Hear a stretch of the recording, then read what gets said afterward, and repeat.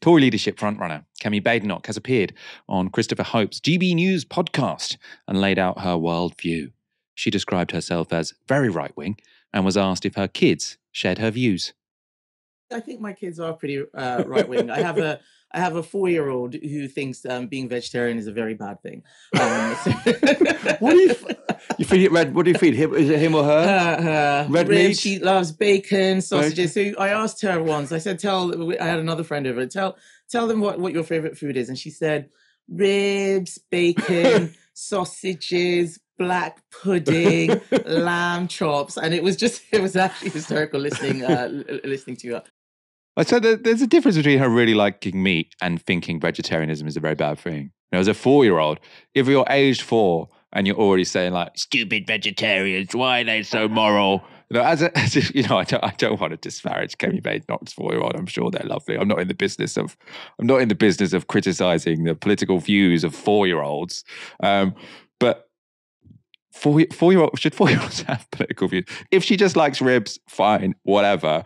If she's already got a bugbear against all vegetarians, I have some questions about the parenting there, I think. Also, at that age, she's supposed to really like animals, right? It's like, you idiots, why won't you eat all the pigs like me?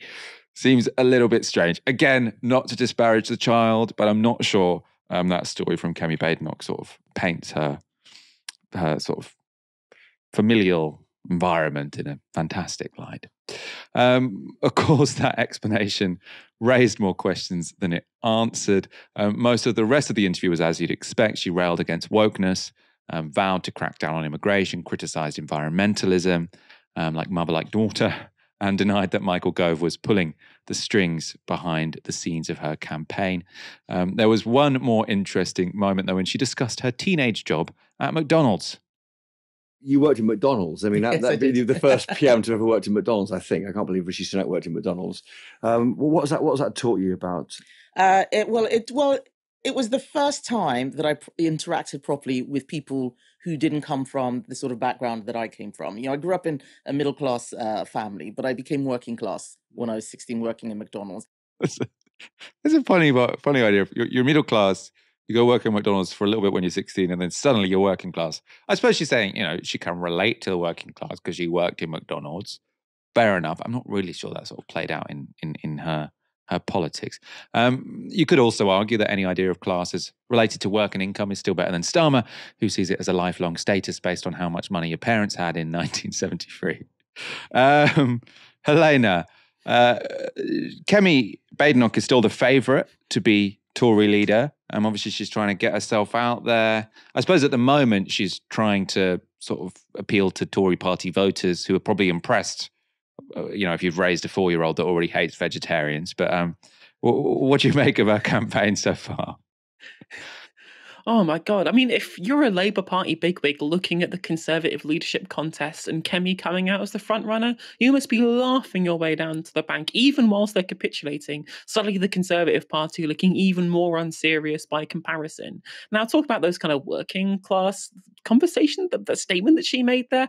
As you say, it's definitely far closer to an actual discussion of class than Keir Starmer ever gets, where his definition was just people who want to get by. And I'm just like, okay, that's meaningless. At least she understands that it's about your relationship to production. But unfortunately, you know, it's actually about how you are forced to engage in your relationship to production. There's a difference between somebody who has to survive by working at McDonald's and has to sell their labour power for a wage every day, and somebody who's getting it as a Saturday job in between their time being paid to go to private school by your rich parents, right? Like, there's a big difference between that. And if you want to try and say that changed you to be working class because you spent 5 minutes around people who actually came from poor backgrounds, like, put the fries in the bag, little sis, at the end of the day.